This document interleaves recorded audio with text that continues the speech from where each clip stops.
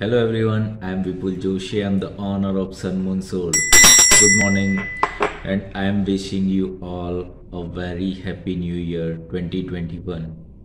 So this is just a change of a calendar and a date. इससे और कोई change नहीं आता है।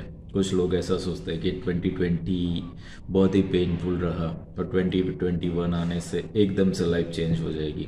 तो ऐसा कुछ होने वाला है नहीं। Don't take this as a negative statement, but this is the fact I am sharing with you. So life change कब हो जाती है? जब हम चेंज करेंगे खुद को। चेंज करने के लिए खुद को जानना बहुत ज़रूरी है।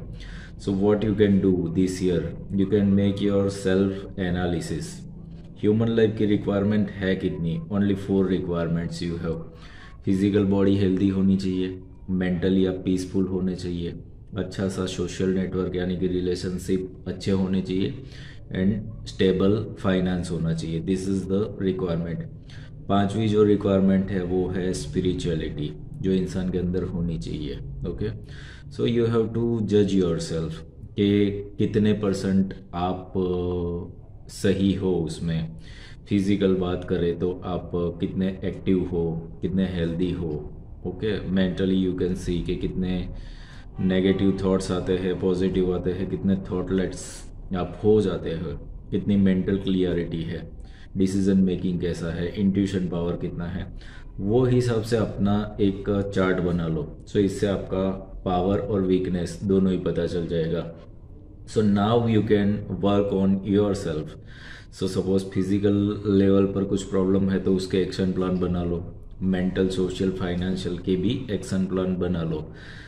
After that working you will see the change in your life. तो डेट और कैलेंडर बदलने से कोई चेंज नहीं आता है ह्यूमन लाइफ में। So don't go that way. You have to work, you have to do analysis, you have to do self inner research, and after that working you can grow.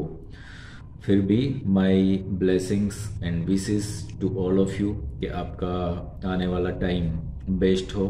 आपको जो भी चाहिए, abundance, prosperity, health, wealth, wisdom, सब कुछ चीज़ें मिले, and you can happily get satisfaction and enjoyment in life. Divine blessings to all of you.